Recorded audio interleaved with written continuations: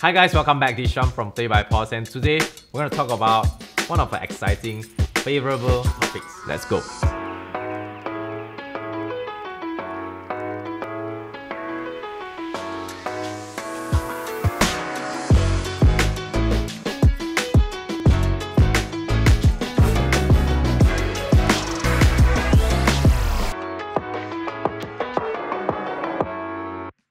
Hi guys, welcome back. This is Sean from Play by Pause. For those who have been following our channel since the very beginning of this journey, knows that we have started this channel in the middle of pandemics, and it has been a truly an amazing journey from then. Despite a rough year, we managed to kickstart this content creation journey with you guys, and we truly learned a lot during the whole process, and thanks for all the support. Anyway, without further ado, let's jump right into our top 10 year in 2020.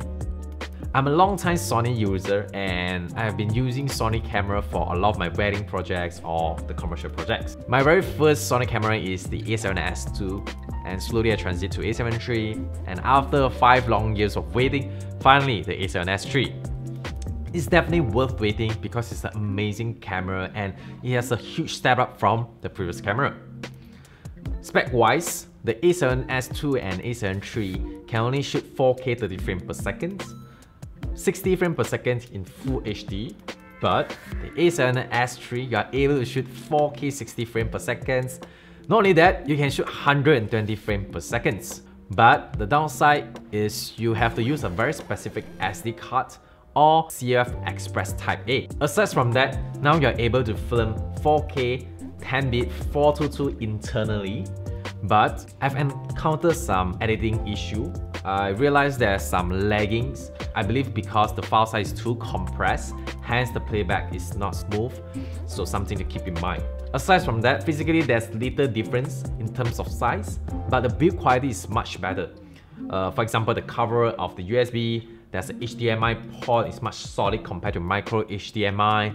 Furthermore, Sony have implemented their latest technology to the a7S III, which is their internal gyro and touch to focus. You can find out more about the internal gyro from our previous video. So now you are able to continuously track your subject with single touch. Unlike the soft focus from a previous generation, you are required to refocus whenever the subject moves. And lastly, now you are able to tilt your screen to the front of camera, which is very helpful for a vlogger or a YouTuber. The list will not complete without the G Master 24mm f1.4 wide-angle lens for the Sony mirrorless camera. When I first held this lens, I was so surprised on how lightweight and solid it feels. Compared to the markets out there, most of the wide-angle lens is much more heavier. Despite it was light, but it's a very capable wide-angle lens. It's tactile and it's fast.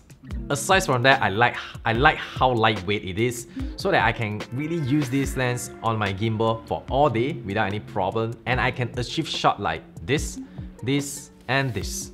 Physically, this lens have an aperture ring, which is very useful for filmmakers who like to do manual adjustments. All in all, it's a perfect wide-angle lens for filmmaker, but it's expensive.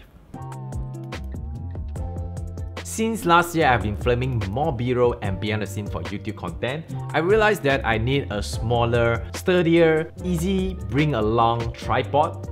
Unlike those convention tripods that's too bulky. You might be wondering why I never choose the famous Joby Gorilla pods. After I did some research, I realized that the leg of the Joby Gorilla pods pops out from the sockets and got loosened over time. So I make a pass on it and I choose the Ulanzi MT11.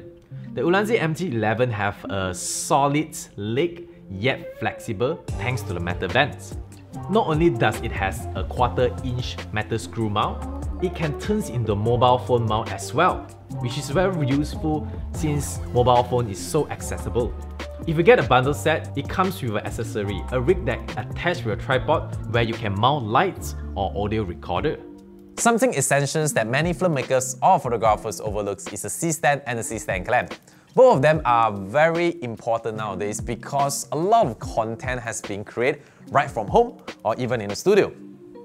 Normally a C-stand will be used to mount heavy equipment such as a light, battery, controller, external monitor, or even a flat lay sequence. In our case, we use the C-stand to mount our Aperture 300D2 with the dome, and we use a C-stand clamp to mount the controller/battery, and lastly, we use a C-stand clamp to mount the external monitor so that we can overlook what we are shooting right now. If you're wondering whether is it safe to mount everything using the C-stand, and I would say yes, because the C-stand is fully metal and it's heavy enough to counterbalance whatever we mount on top. In other words, it's safe and it's a must for a filmmaker. If you're a filmmaking enthusiast who is looking for budget-friendly yet looking for high-quality cinema cameras that shoots RAW, you wouldn't go wrong with the Blackmagic 6K or 4K. Cinema camera typically has a more bulkier design, but the Blackmagic has pioneered the compact size cinema camera. To share just how much potential this segment of camera has, even the Red Komodo has joined the race in making a more portable small cinema camera. If you're afraid of editing RAW or managing RAW footage, but fear not, Blackmagic has already released plugin for Adobe Premiere Pro which reads this file. It's a freebie RAW plugins without going through any conversion process. However, after using a Blackmagic for several months, there's definitely room to improve. First off, there's no autofocus. I believe a lot of filmmakers prefer manual focus, but it's not a bad idea to have autofocus and manual focus as options. You can always switch in between and to achieve the result that you desire. Next, battery life is very limited because the Canon batteries that's built in the Blackmagic can only last maximum 30 minutes, so you're required to mount extra Sony MPF series battery or a V-mount battery. You're also required to get more storage for this kind of cinema camera. For example,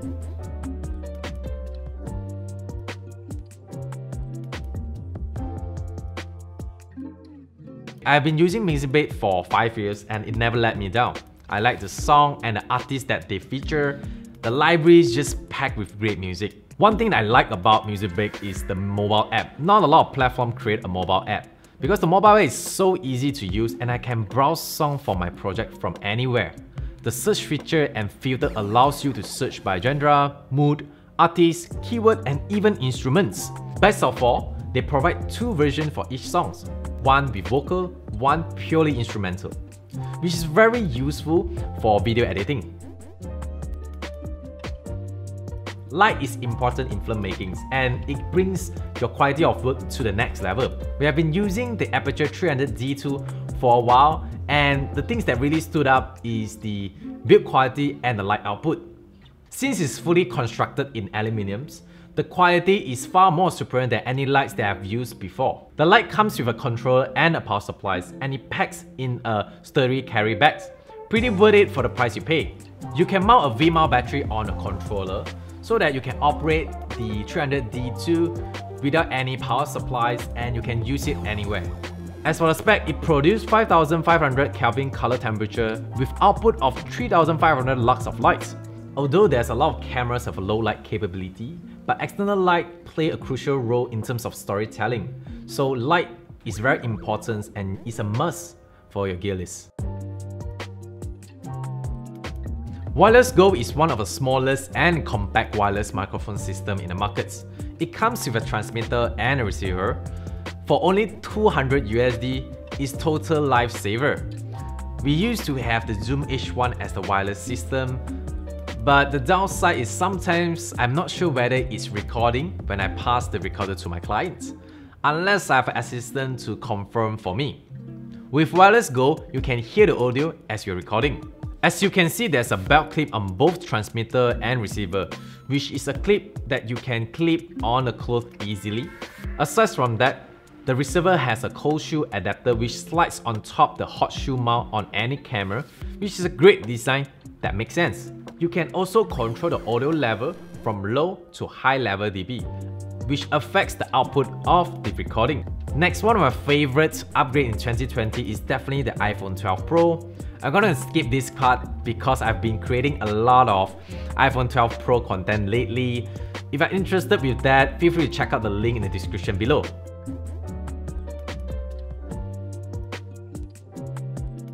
If you're a photographer, you're probably familiar with the brand name Moments. They are well known in creating lens converter for mobile devices. But did you know that they have an app? Moment apps jam-packs with features that's not only for photographers but filmmakers. It unlocks a lot of features of a camera phone, such as full manual control over exposure, shutter speed, color profiles, bit rates, frame rates. That's not all. Some other notable features which we found out extremely useful includes focus peaking, zebra stripes, live histogram, just to name a few. I always believe in working more efficiently, so whenever I'm getting a new gear, I will consider that it helps me to have a better workflow and improve the quality of the output. So never chase for the best or latest gear, but the ones that suits you. So there you have it. These are my favorite gears in 2020. Hope you guys like this video. If you guys do like this video, remember to tune in, and as always, create, learn, and have fun. I'll see you guys in the next video.